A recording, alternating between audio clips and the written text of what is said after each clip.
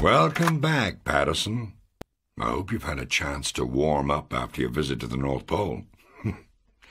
Because time is of the essence for this next mission.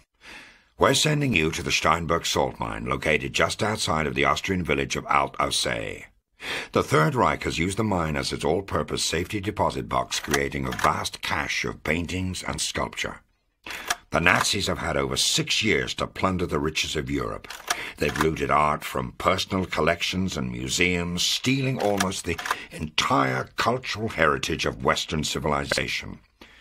Now, I know I might not look it, but my college minor was art history, and it gives me grief to no end when I think about everything that's been lost in this war, all the art that's been destroyed in the never-ending artillery barrages and bombing raids.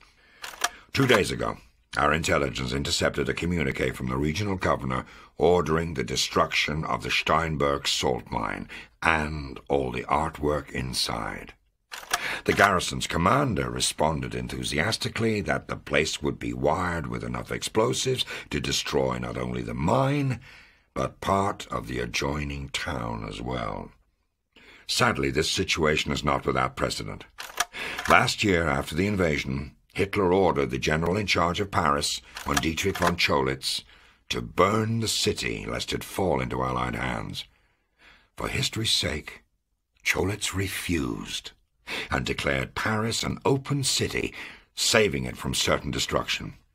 Unfortunately, what Cholitz did was an aberration in the way your typical German officer thinks. There's a jeep waiting for you outside, Lieutenant. Stop this madman from carrying out his orders. Dismissed.